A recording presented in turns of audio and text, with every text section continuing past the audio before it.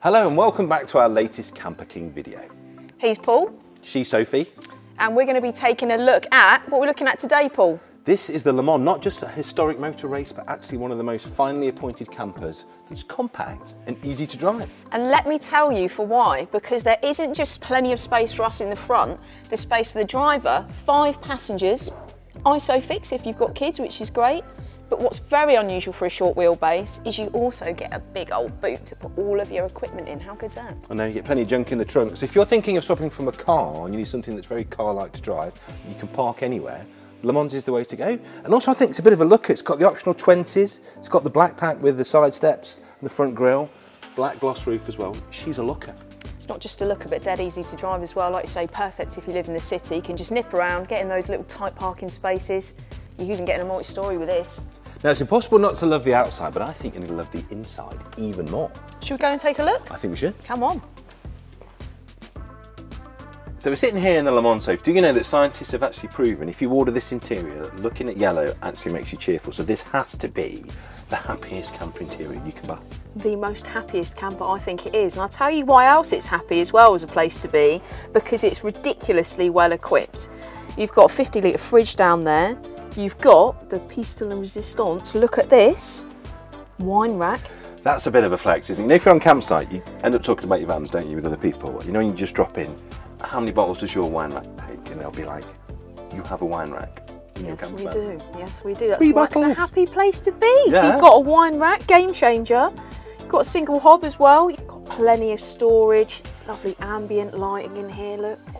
Beautiful. And also these seats are very clever. These tighten seats, so you've got a very comfortable chair if you're sitting in the back. This will take 3 legally with proper seat belts. If you've got little kids as well, fully ISOFIXed up, goes completely flat. But this is the clever thing, it's a short wheelbase fan and you've still got a full boot behind. Magic. It's perfect, isn't it? It's perfect. It's genius. Do you think we should go camping? I think we should go camping. Let's go. Come Are you on. driving?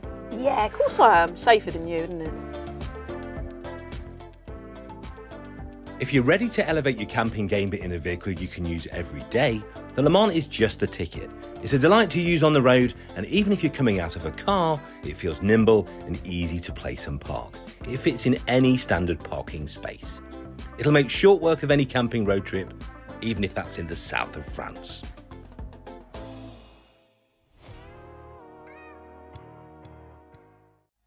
Right, so chairs, tables, coffees. Right, here we go. The campsite is the natural habitat of the Le Mans, and in a few minutes, it'll be yours too. Set up your table and chairs so that you're ready for the sun. Pop the top. Fold out the tables.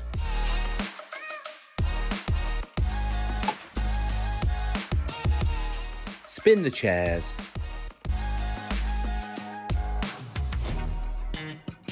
And set the mood lighting to, well, whatever mood you're in.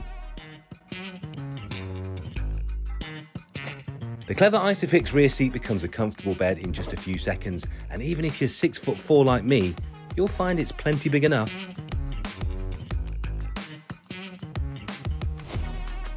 Do you know what, so this is what I love about campervanning. This, open up the boot, set the bed out, any time of day, morning with a bacon roll, evening with the sunset, Sunday afternoon after a pub lunch.